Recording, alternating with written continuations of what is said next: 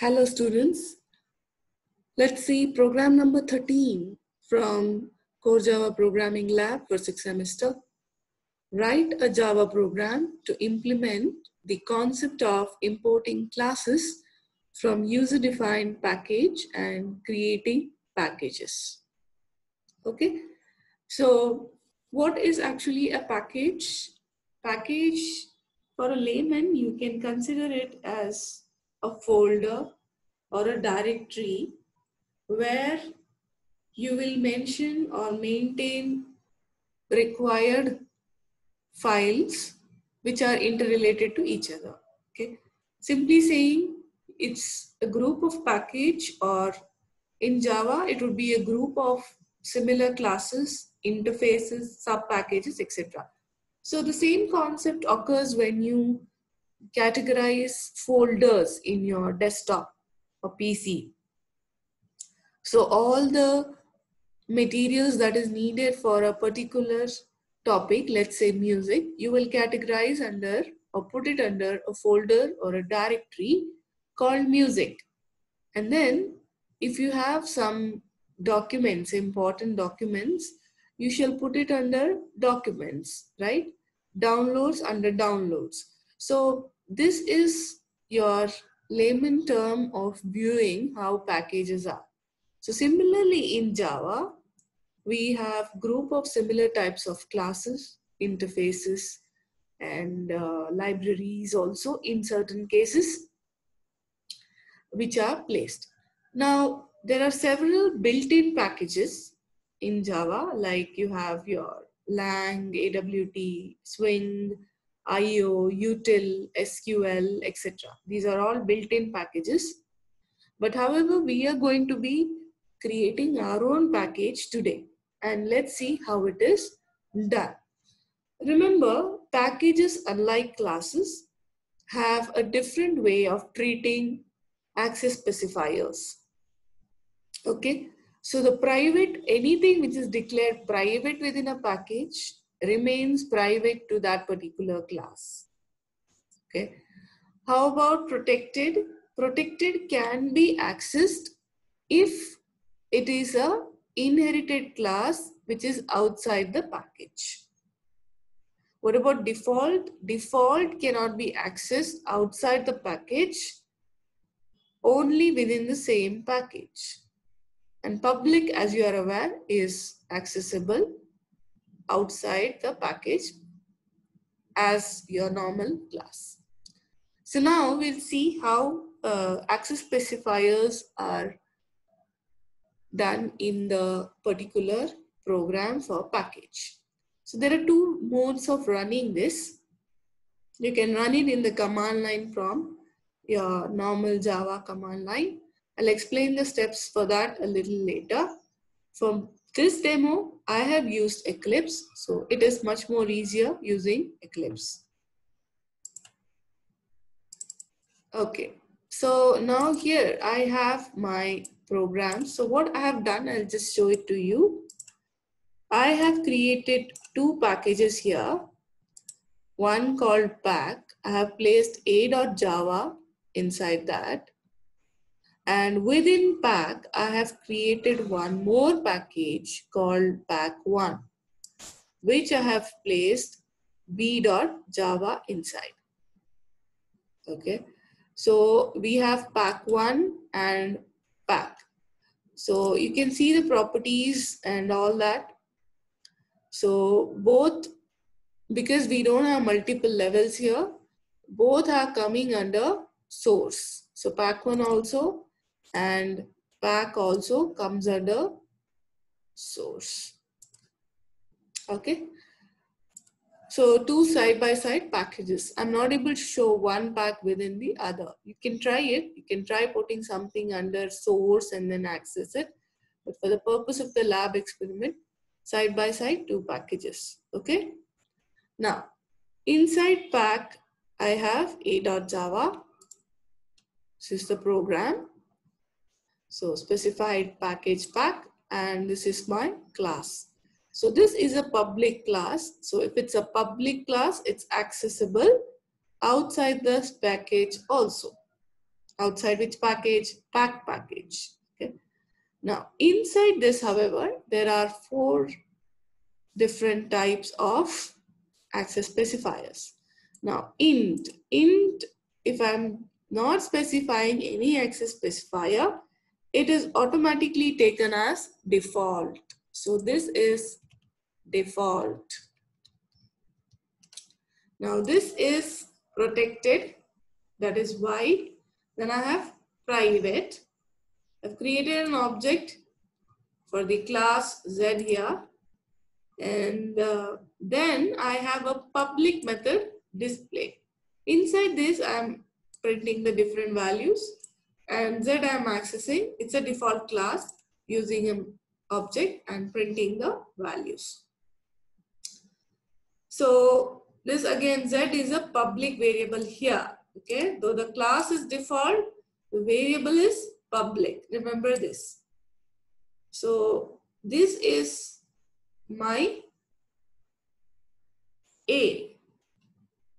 Next, we go to pack 1. Under pack 1, I have something called as B. Now inside this B, okay, notice one thing. A does not have a main method.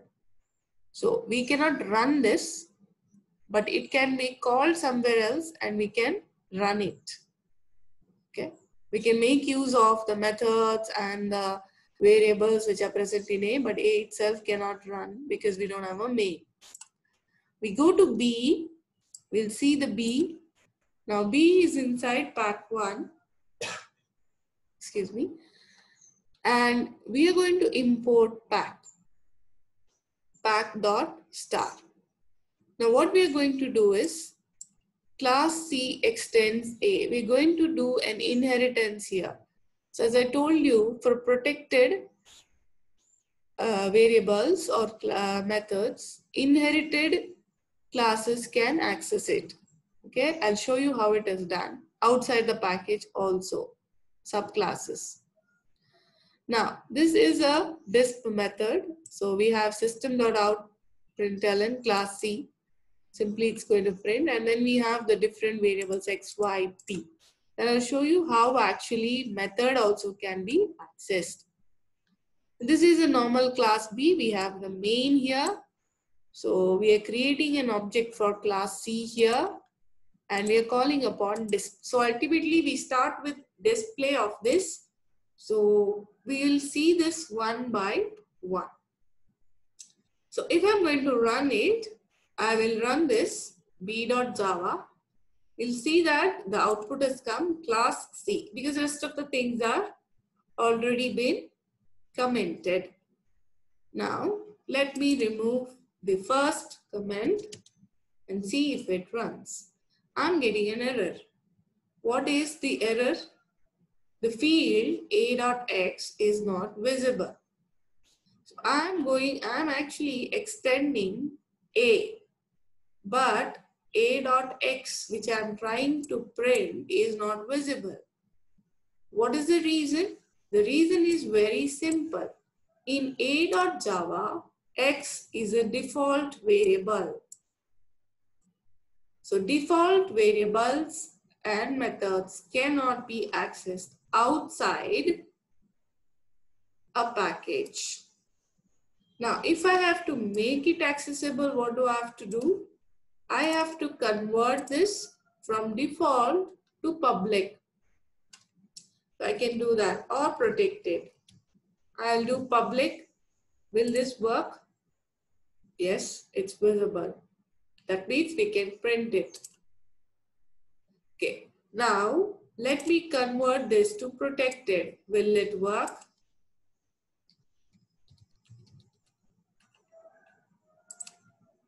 Yes, it will work. Can you tell me the reason why? The reason is because this particular class A is inherited here, and all subclasses have access to protected variables. So it's still working. Okay. Now let us leave it back to as it was, as default. Okay. Now Next, what we have is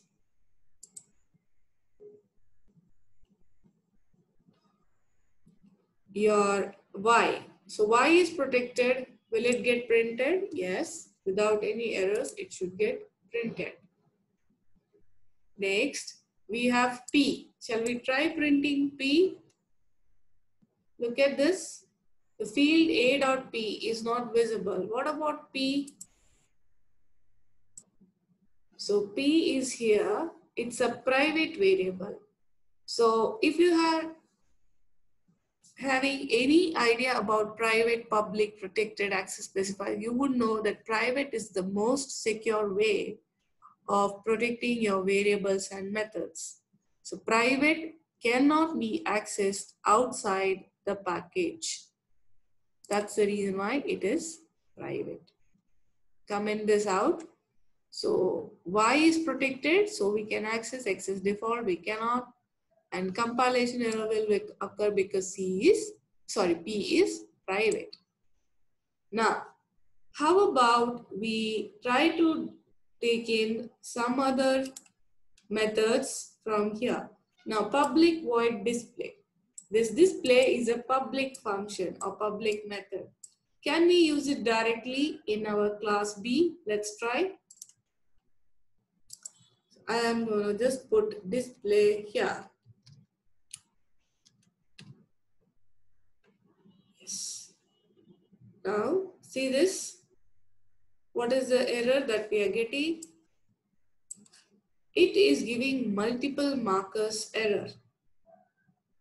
So, because here we have public void display. Due to this reason, we will be getting this error. Let's just try to fix it. Okay. So now to fix this, what we should do is, there are two ways of fixing this. One, we can use this display at its appropriate place, that is here. We can access it using the object for C class. Okay, let us do that and we will print the value. So C, Y and hello 1050, all these is from display class. See all this. So we have printed it. So this is one way. So see how the display here is a public method, and using the object for this class, I have, see this object for Z, I have accessed show inside here, and that also we have been able to print here. Another way of doing this is, we can directly use display inside this.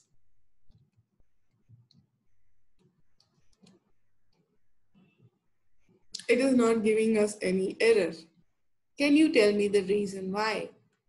This is a default method and there is an inheritance that is occurring. So we can use this particular public method inside another method. So it will be like you're calling the method directly, a.display. But if you were to use it outside, it would give you an override error. So that is what we got before. See here, if I use it here, I get,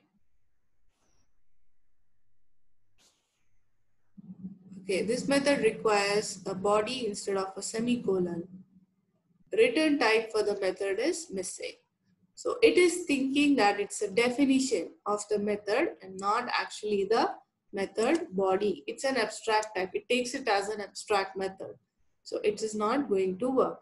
However, once I do it inside this, only this part will be checked, and this is a genuine method with a genuine body. What is inside this is not checked, so it will directly take it as pack.a.display.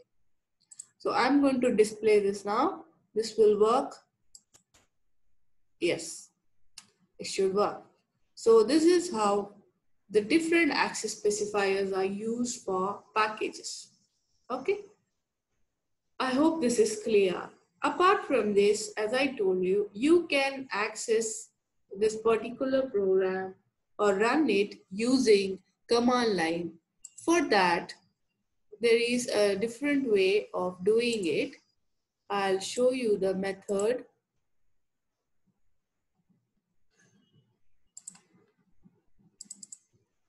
Steps to run using command line. So once you navigate to your concerned Java folder and you set the path, okay, start creating different folders or directory. As I told you, packages are synonymous to folders or directories. So first of all, create folder pack. Needless to say, you have to set the Java compiler to this, okay? After this, create a Java program a.java inside pack.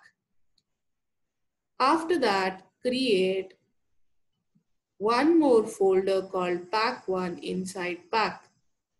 Inside the pack1, now go inside pack1, do a cd into pack1 and then set the path for Java compiler. Okay. After that, create the program b.java inside pack1. Now go reverse, compile b.java and exit pack1 and now compile a.java. If you find any issues here, you can alternate the compilation process. Most of the cases, a.java has to be compiled first and then b.java. Okay. Nevertheless to say, you can compile them in either fashion. But running has to be done only for b.java because the main function, main method is now present only for b.java. In some cases, it may throw an error if you specify package pack1 in the code of b.java. So kindly remove that and then run it. It shall run fine. So this is how you will run it through the command line. But through the Eclipse, I have shown you, just simply create packages and put the program inside the package. Hope you have understood this. Thank you.